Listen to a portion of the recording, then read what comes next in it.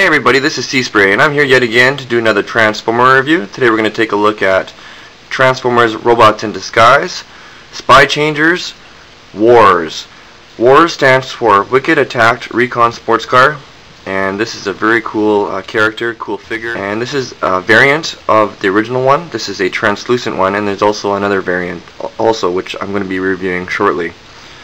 So as you can see here, we have W.A.R.S. This is the only one I have like in this kind of style and package. The rest are all in different kind of packages. But here you have traditional packaging with the variants, looking pretty cool. You can see the picture up top. Level 1 conversion, and it comes with the figure and show was seen on Fox Kids, and the figure is brought to us by Hasbro. You just take a look at the back here. Shows the picture. You can cut these out if you want to, but I'll probably just keep the card as is. But you can just see it comes with that card that you can cut out, and it has a picture of the character. And up on this side it just says his motto, which is "I dare you to come and get me." And then it leads into statistics, and they just read: strength is 7, intelligence is 6, speed is 8, endurance is 9, rank is 7. There's something here, it doesn't say anything, but it's a 9 apparently, so whatever that is. Then it leads into Fire Blast 6, skill 7. So that's pretty cool, and it just reads here: W.A.R.S. is an aggressive warrior who loves to fight. He is covered in thick armor and specializes in body slam attacks. That's pretty wicked. His violent actions frighten both his allies and enemies. He has a machine gun that fires non-stop when in battle. That's pretty sick. Yeah, this guy came out roughly around 2001 or so, and you can just see the other figures in the wave, and you can see the regular W.A.R.S. right there with his solid color, which I do have, minus a pistol, which is sad. I'll have to get another one. But look pretty cool. I love the Spychangers. I love the figures, and they go really great with like the Brave Maximus if you want to go like size comparison.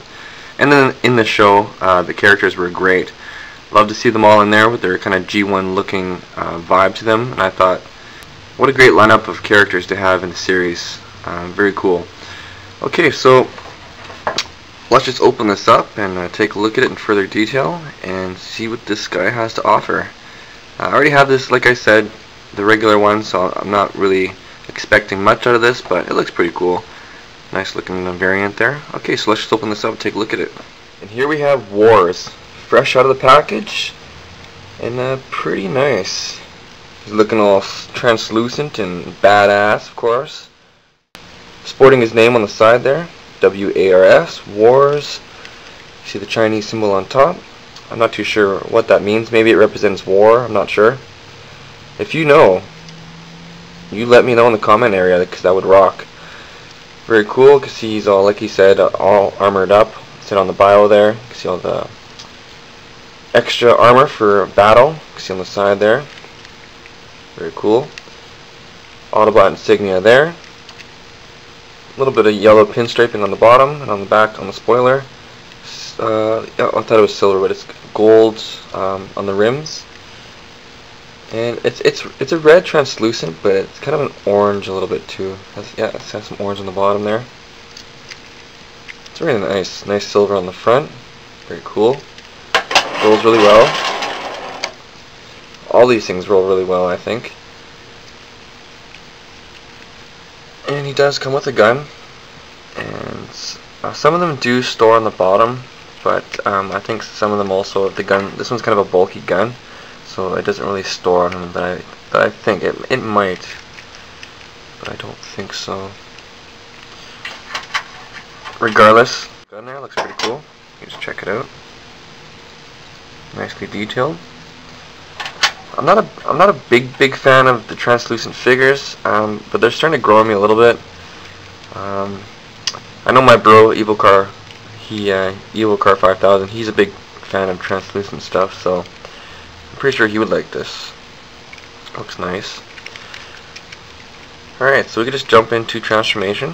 All you want to do is just separate it. That's pretty stiff. There you go. Just pull the back end out. You can take his arms, the side of the car, pull them out, and then pull down the hood of the car. And it moves in 2 points, there and there. So you kind of like bring it down and kind of just jerk it up a little bit. That way it's not not sitting down so much, but it's up a little bit. It's not a big deal, but it just helps make the figure that look that much more cool. Awesome. Cool little figure. I like this guy a lot.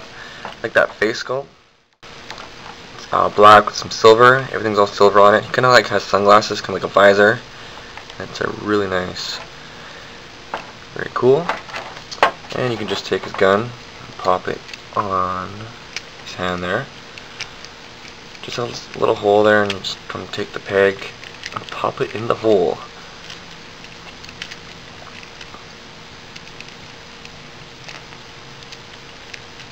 Very cool. There you go. Awesome. Move all the way around if you want. Of course, it goes on both hands. And if you don't want to lose it, and you don't want to keep it, if you don't want to lose the gun and you want to keep it in car mode, I suggest you put it somewhere safe. But if you keep your figure like this, then of course you're not going to lose it on here.